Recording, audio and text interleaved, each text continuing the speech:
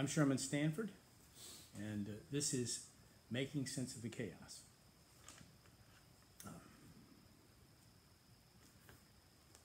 Lest you think that we're just spinning our wheels, there really is chaos in the world. Whatever is not true is either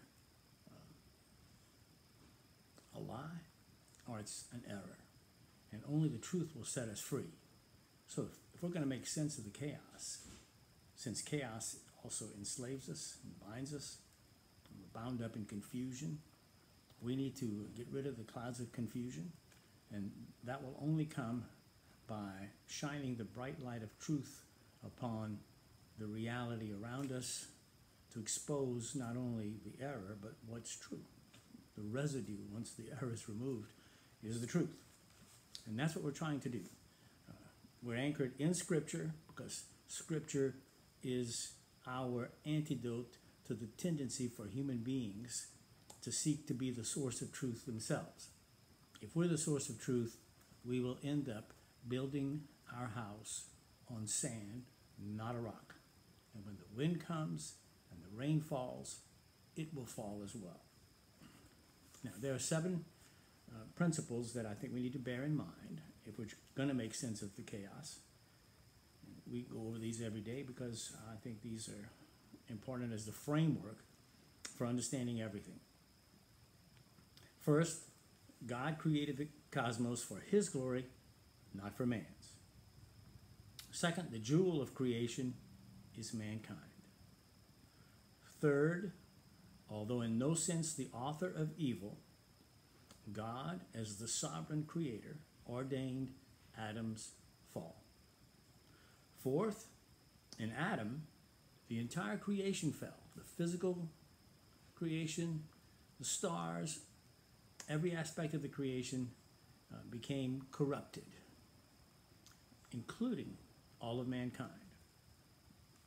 As a result of the fall, God pronounced the curse of enmity between the seed of the woman, that is, Jesus, who will come to redeem the fallen creation, including fallen man, and all of his elect, those in him. And also this enmity is between the seed of the woman and the seed of the serpent, that is, Satan, his demons, and fallen mankind throughout history. This is called the Great Antithesis. All subsequent human social experience is an outworking of this enmity. And seventh, the unregenerate are without excuse. They know God. Paul tells us that in Romans 1. But they suppress the truth of God in culpable self-deceit. Okay. We've been talking about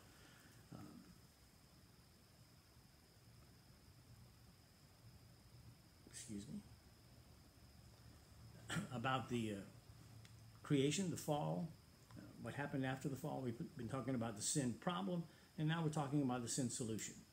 We decided yesterday that the sin solution had to be a man, had to be sinless, and had to also have be part God, fully God and fully man. Now, it should be apparent that each of the conditions that we've talked about as requiring satisfaction to accomplish all of God's purposes in creating the universe are fulfilled in Jesus as the promised Messiah, the Christ, the hero of the story, who has come to raise up and rescue the fair damsel in distress,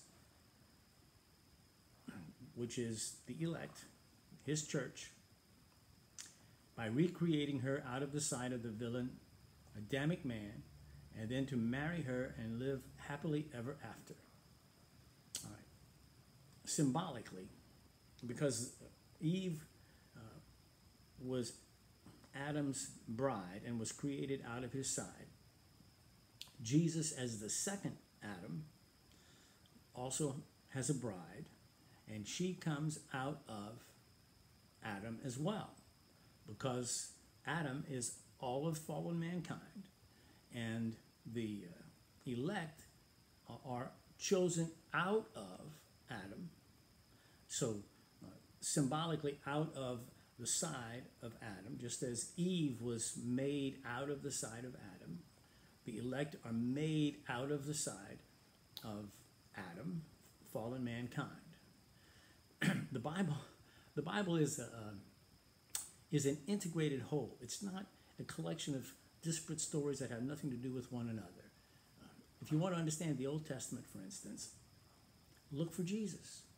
He begins his appearance in 1:1, in the beginning,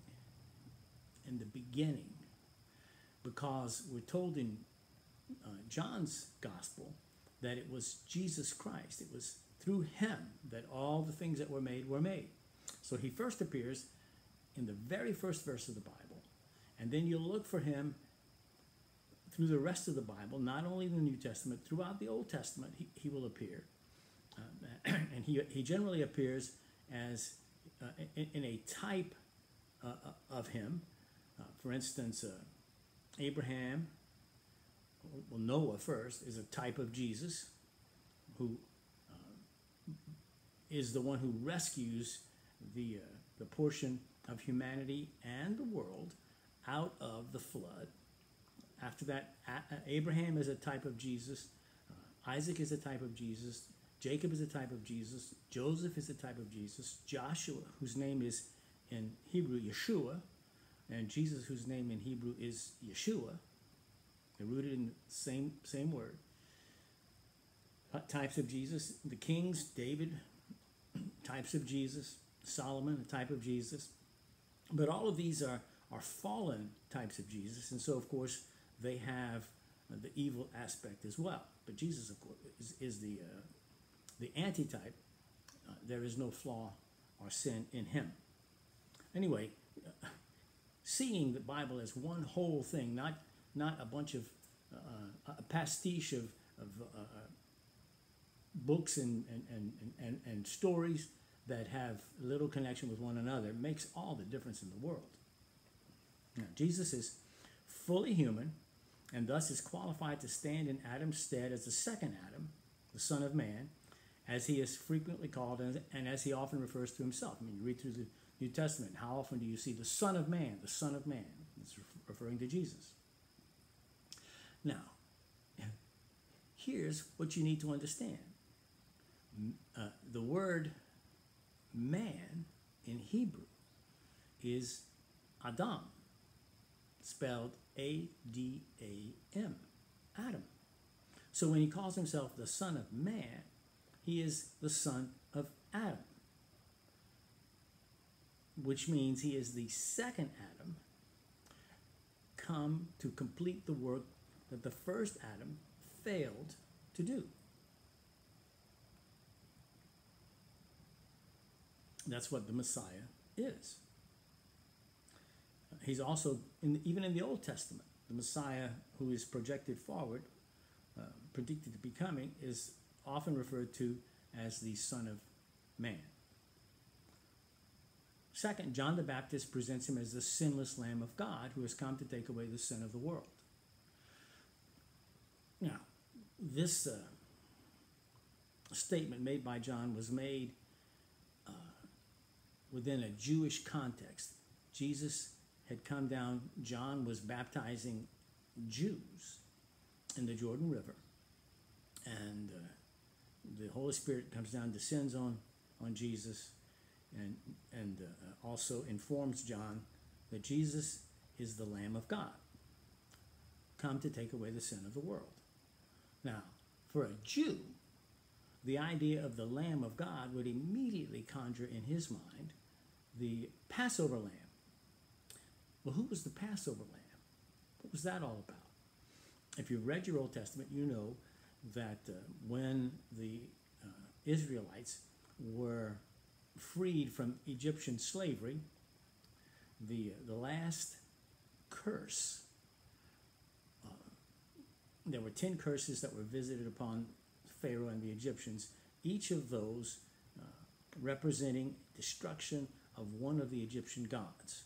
And the last one to be destroyed was the firstborn of each family in Egypt.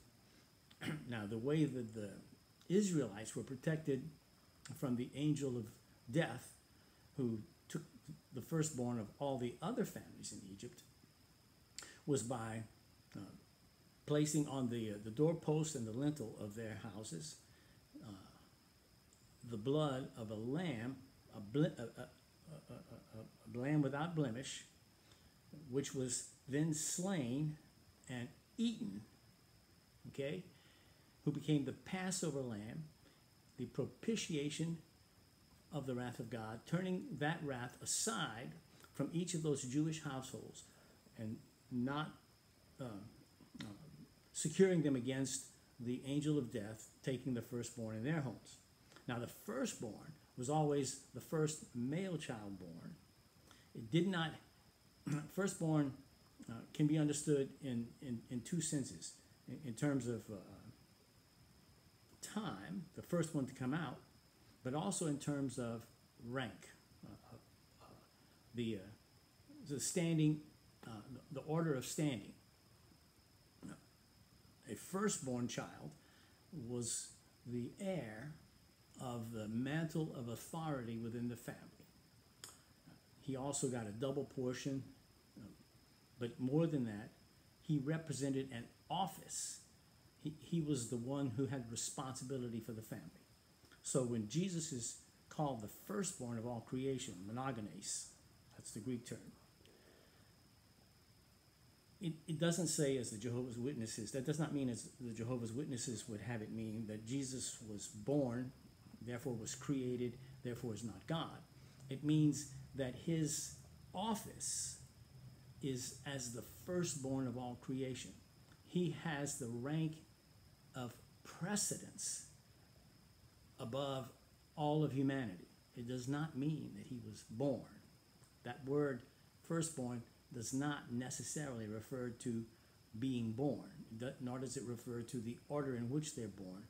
It refers to order of precedence, authority, if you will. So when Jesus was called the Lamb of God, all of this was in the minds of those who heard that. Because of Mary's impregnation by the Holy Spirit, Jesus was born fully human, but because he was born of the union of Mary with the Holy Spirit, he had the original unfallen nature that Adam had prior to the fall, making him, in fact, the second Adam.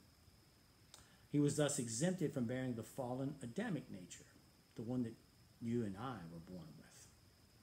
And because he is the sinless Lamb, Jesus is qualified to be the sin bearer, we talked about that yesterday, in place of Adam and of all those who were born in Adam, those who have been called and chosen by God as the new humanity in the second Adam, taken out of fallen mankind, out of Adam. These concepts are so fundamental, but are generally so badly skewed by modern theologians and churchmen, pastors, that you're getting little bits and pieces of the picture, but you're not getting the whole picture unless you are careful in sorting through all of this.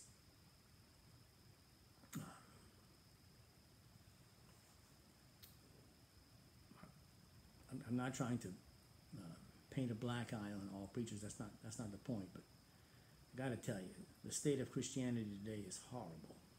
The state of teaching of Christian doctrines, of understanding Christian doctrines, is terrible.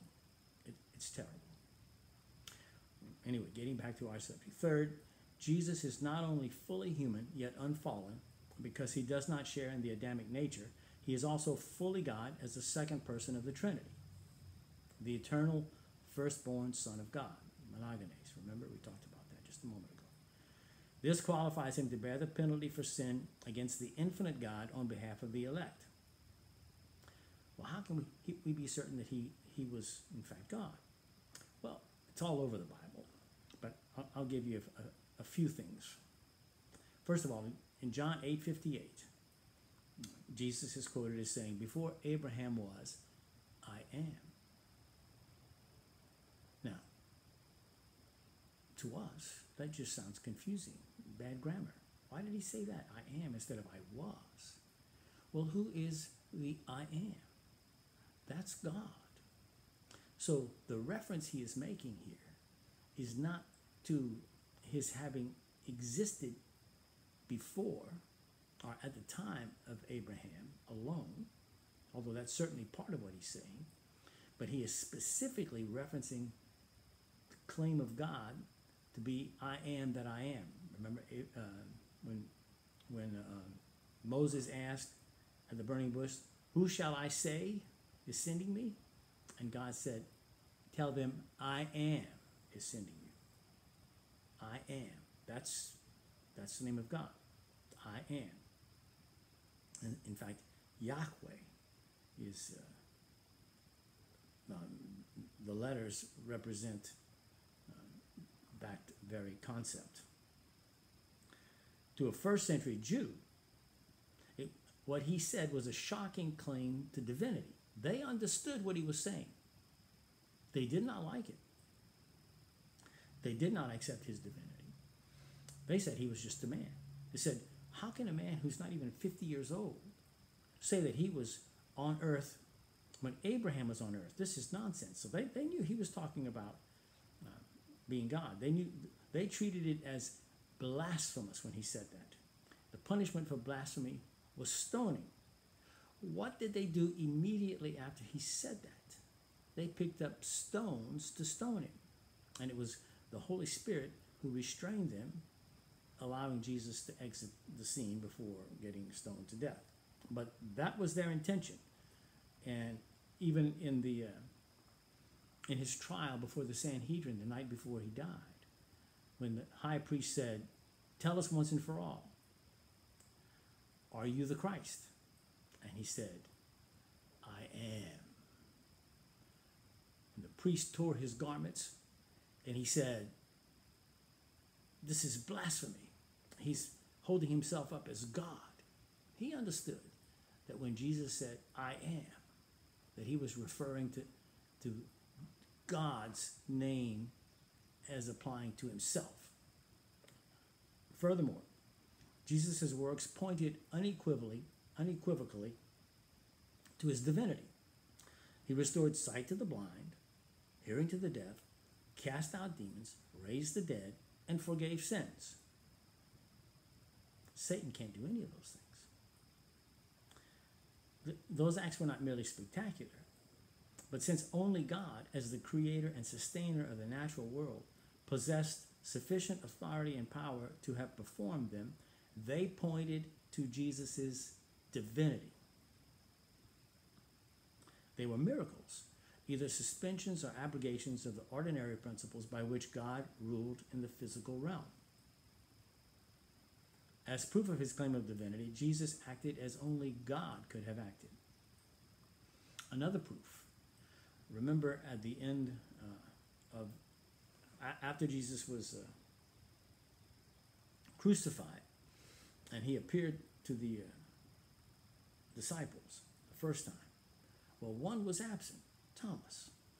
And later, when Thomas was told that Jesus had appeared and he was alive again, he said, "Unless I put my fingers in the hole in his side and in the holes in his hands, I'm not going to accept that he's alive again." So then Jesus appears again. This time Thomas is there. Jesus says, "Okay, put your fingers." And Thomas falls on his face, doesn't put his fingers anywhere, and he says, "My Lord and my God." And Jesus said, "Blessed are you because you see and believe." Now, if Jesus were a holy man but not God, he would have chided Thomas for presuming to treat him as God. This would have been a terrible blasphemy. He would not have idly allowed this. Thomas prostrated himself in a worshiping attitude and said, "My Lord and my God." And Jesus affirmed that what he was saying was correct. "Blessed are you because you have seen and believed." I believed what? Well, what he had just said. I'm telling you, it's all over the place in the Bible. It's some talk about the Jesus consciousness, nonsense like that, as if you can abstract that from Jesus himself, as if he came to give a spirit of awareness in the world instead of coming to save the world from their sins. At this point, the unbelieving world raises strong objection. How can Jesus be fully God and fully man? Now, there is a conundrum. For the last 2 millennia, theologians have struggled to answer this question satisfactorily. Frankly, we don't know how God could do such a thing. But then we do not know how he created the universe either in the first place. Beyond repeating what he said, he spoke creation into existence out of nothing. Now tell me how he did that. You don't know. I don't know. Now we do know that the Bible presents Jesus not only as fully God, but also as fully man. Not only did he do the things that only God could do, but he also, he felt, he suffered, he tired, he ate, he slept. All the things men do, yet without sinning. He also forgave sins, as we said. He healed the incurables and the cripples, raised the dead, spoke without error, is called God and the one through whom all things were made by John in his gospel, all of which are manifestations of divine power. Moreover, in addition to doing things that only God could do, he expressly claimed to be God in many places throughout Scripture. We talked about that. We know that the God nature and the man nature are presented in Scripture as existing at the same time in one person without confusing the two. They remain distinct. His man nature and his God nature do not confuse. They don't merge into one another. They remain distinct. He's fully God and fully man in one person. Now, how can that be? I have no way of explaining that. I have to take that on faith. Why? Because it's dealing with a supernatural thing that I cannot know. I have no frame of reference for that. I'm just a man. But to say that what I cannot know cannot be true is the height of arrogance and pride. It assumes that everything can be known, and if it cannot be known, it cannot be true. Well, that just isn't true. There are all kinds of things that cannot be known, and all kinds of things that I clearly don't know, but I believe are true. And they are not made true by my believing they're true. They're true regardless of whether I believe they're true or not, and regardless of whether I understand them or not. Do I understand gravity? No. Do I fly off the face of the earth into outer space? No. Did the law of gravity only work for me when I believed in it? When I was a child and I didn't believe in the law of gravity, hadn't heard of it yet, did I fly off into space? Does that happen to all children before they are taught about gravity? Do they have to learn about gravity for it to work? Why, no. It works whether we know about it, whether we understand it, whether we can explain it. It works. And the same is true about God. We don't have to understand God and how he works for him to work as he works. The Creed of Chalcedon, which was accepted by the church in 451 AD, abstracts from the Bible the picture of Jesus as one person having two natures. This is called the hypostatic union, by the way, by theologians. One divine and the other human. We may choose to believe it, or we may choose not to believe it. That's your choice. But we are not entitled to take the words of Scripture and twist them into saying what they do not say, or denying what they do say, because we find their truths either unpalatable or unacceptably mysterious. There will be mystery in the world. We are entitled to our own opinions. We are not entitled to our own facts. Admittedly, on first blush, the assertion that Jesus was both fully man and fully God appears a contradiction. It does. God and man. How can he be both? That's a contradiction. Well, that's a misunderstanding of contradiction. If the Bible had said that God cannot be merged with man, that he cannot, one person cannot be fully God and fully man, and then we're saying Jesus was fully God and fully man, that's a contradiction. It doesn't say anything about that. It says God is wholly other and man is not God. But the man part of Jesus, we're not saying is God. We're saying the God part of Jesus is God and the man part of Jesus is man. And they exist in one person, two natures, at the same time without confusion. But they do exist.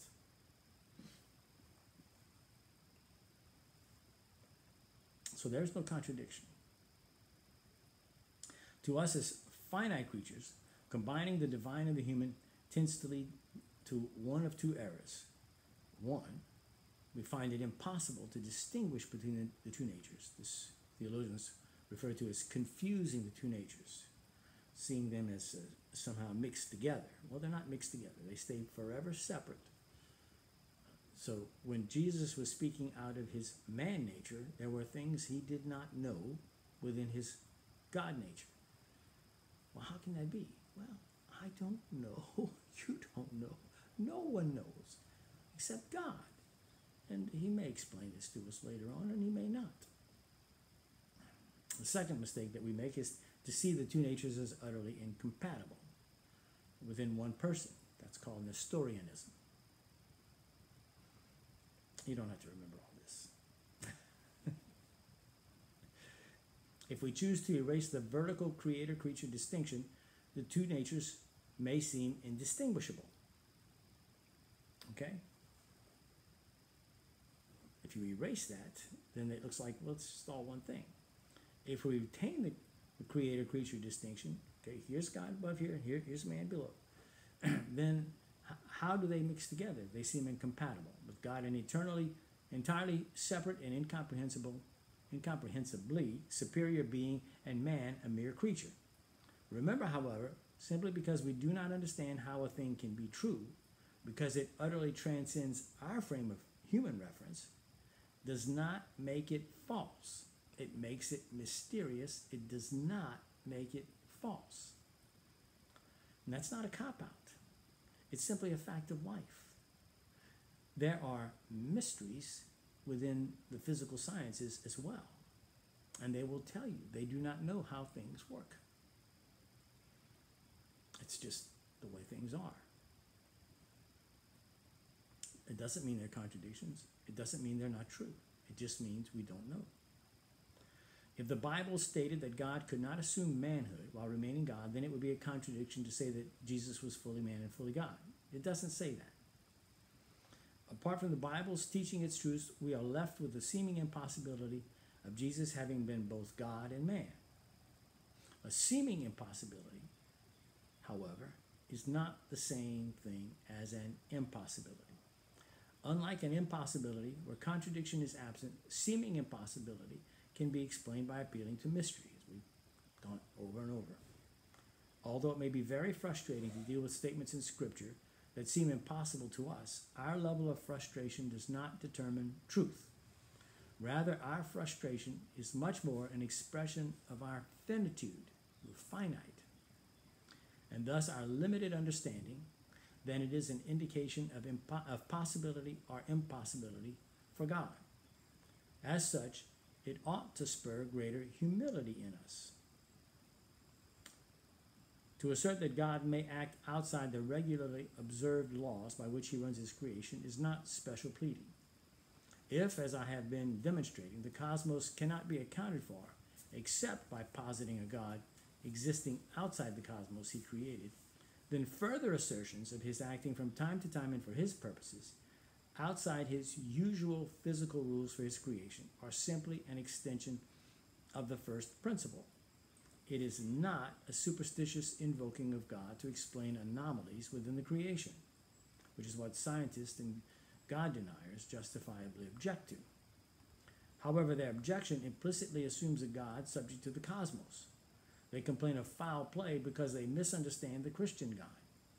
Because they deny and suppress the truth about God in self-deception, they adamantly insist that the God Christians worship, and thus the God they insist is presented by the Bible, is the limited God of their imagination, a God subject to the cosmos, not sovereign over it as creator. They object to such a God being redefined by men and subsequently imported into the cosmos after the fact to explain the otherwise unexplainable. and unexplainable. Their objection, however, is meaningless for a God who created both the cosmos and the principles by which it operates. God transcends and cannot be subject to any aspect of his creation, including the usual principles by which he operates it, physics. Rather, the creation is always subject to his will. That's enough for now. We're going to take the day off tomorrow and be back on Monday.